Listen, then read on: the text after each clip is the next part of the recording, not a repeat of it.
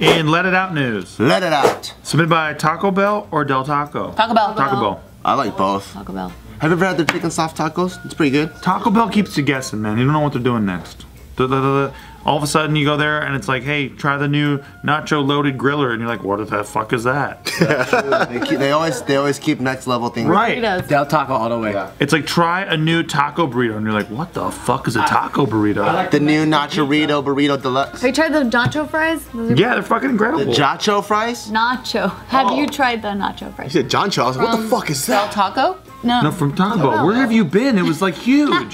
It was everywhere. I was getting jacked in the gym. Oh, that's sick. Good for you. There is nothing that can replace a fucking, what's it called? A chalupa.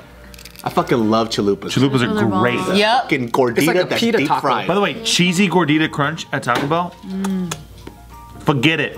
I'd rather eat that than whatever Gordon Ramsay makes. You know what I'm saying? I get the Supreme Taco with the ranch. We're fucking trash. With the ranch shell. That's just the best. I love chalupas. It's like a Mexican croissant in a pita bread form. Fucking bullshit. Because you know, like I've been eating Who do we gotta jump? Someone been talking shit? a lot.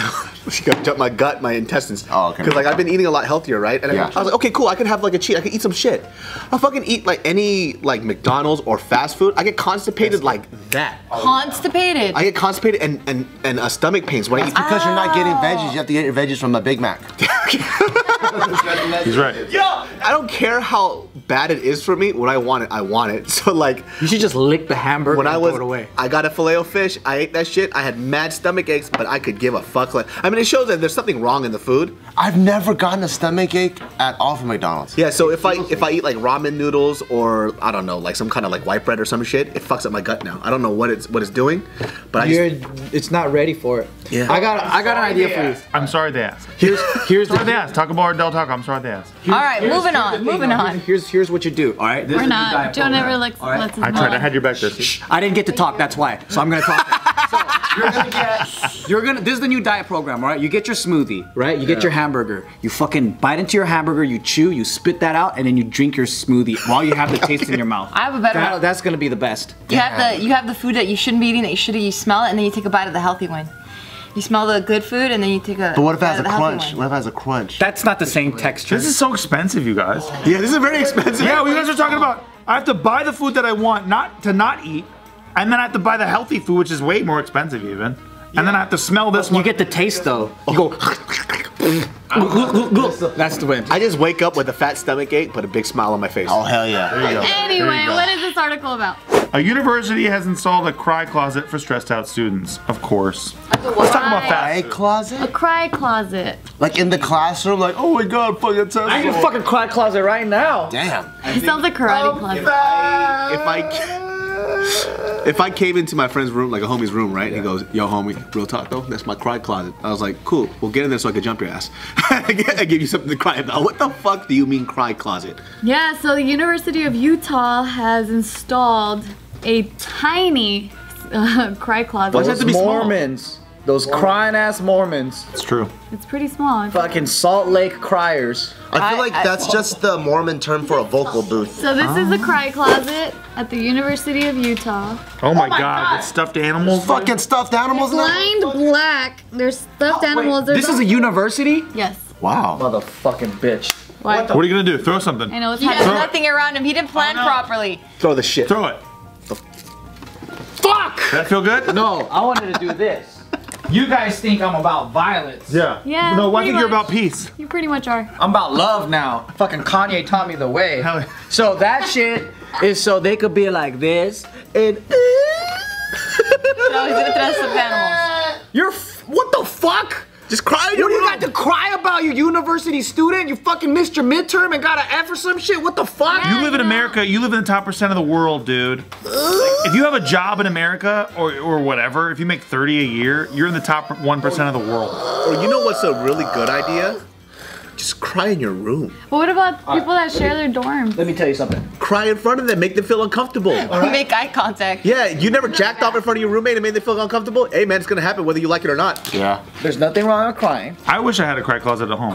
Crying's awesome because it's a great release. Nothing wrong with crying, okay?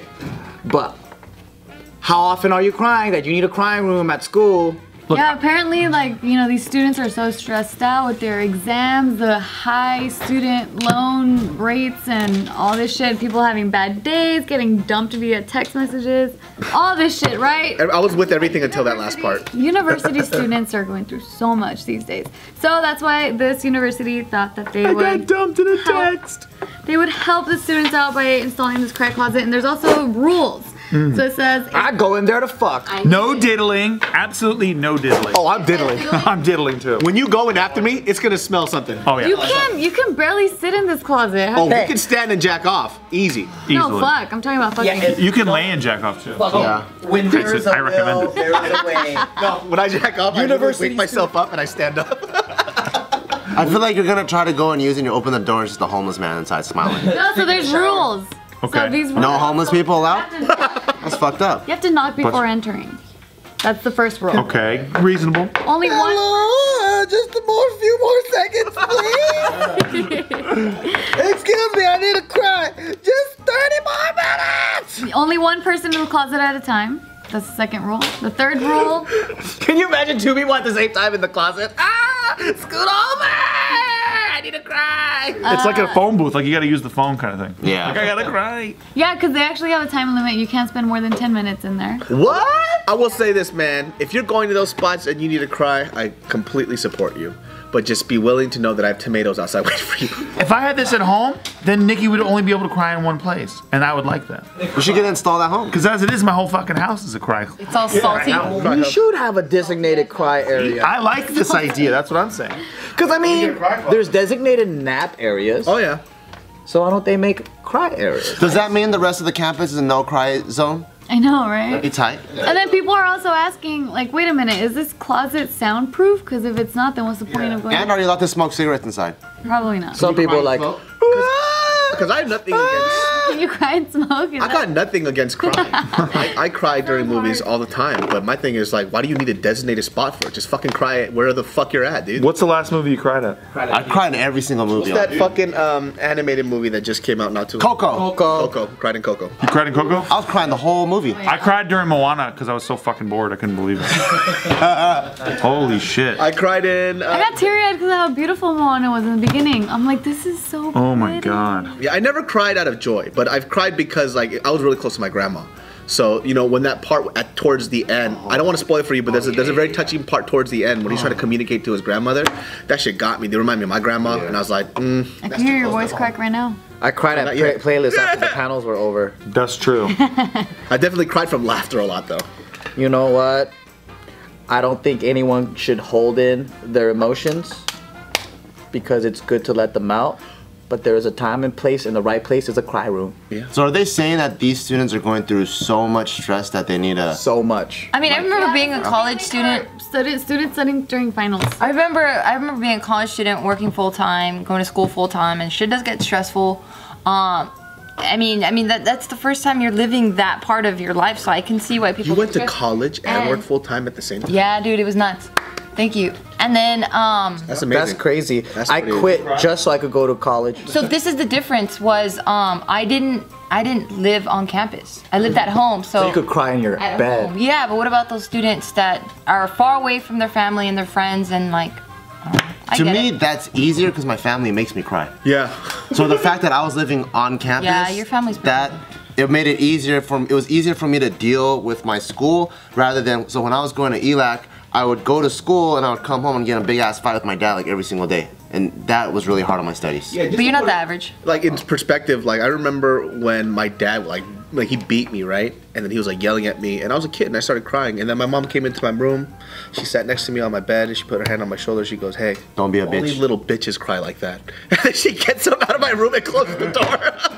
It's like, what the fuck? I'm not even kidding. My dad, he would come home, he'd come in the room, and I needed a cry closet because he was like, "Listen, son, I want you to know I'm so fucking proud of you. You're the fucking best. And I'm so fucking love you." And I was like, God damn, this is hard to me. Like, I don't want to just cry out in the open like this. It was hard. I definitely relate to you guys. Man, what is that like? We have similar parents, yeah. Yeah. Yeah, what is that like? How does that feel like? It's pretty great, actually. The last time that I cried, though, it was with you guys in Florida. we were playing that VR NASCAR game or whatever, that VR racing game, and I was bumping into Gio so fucking hard the whole game, and I was ramming into Tiff the whole game, and I was ramming into you the whole game.